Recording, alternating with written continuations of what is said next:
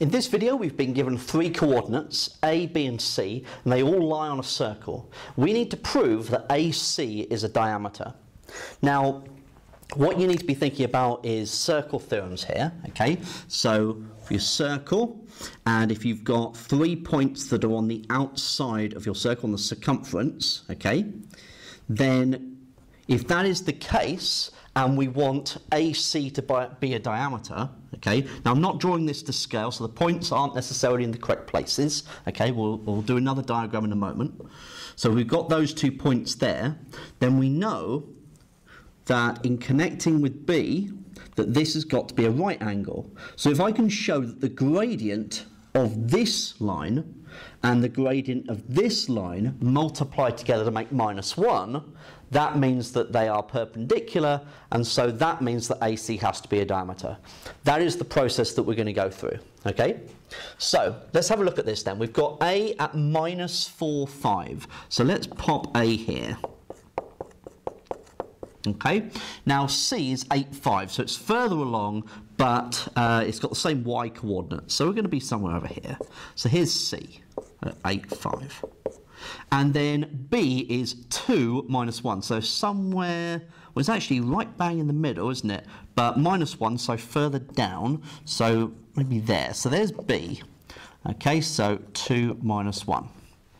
Right, so what we're going to need to do is figure out the gradient of AB.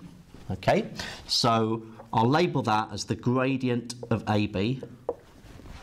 So that's going to be the difference in the y coordinates, so I'll have -1 take away 5 divided by 2 take away -4. So we've got -6 in the numerator and we've got 6 in the denominator, and so that's -1. Okay? Right, now we need to find the gradient of BC. So the gradient of BC is going to be equal to, so we've got 5 take away -1 over 8 take away 2. Okay, so 5 take away -1, well that's 6. And in the denominator we've got 8 take away 2, which is 6, and that's equal to 1.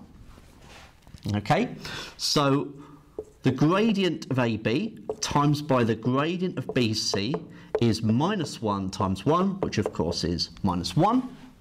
So AB and BC are perpendicular. Okay, so because they are perpendicular, hence by the circle theorem, that means that AC has to be a diameter. So AB and BC are perpendicular, therefore AC must be a diameter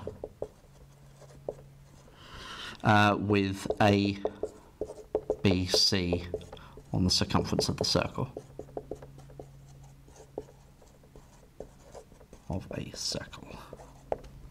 Okay? So that shows that AC has to be a diameter, okay? And that's what the process that we want to go through. So make sure that when you're dealing with problems like this, that you draw yourself a little diagram so you can visualize what's going on, and through the diagram, that often infers the process algebraically that you would need to go through to prove what you need to do.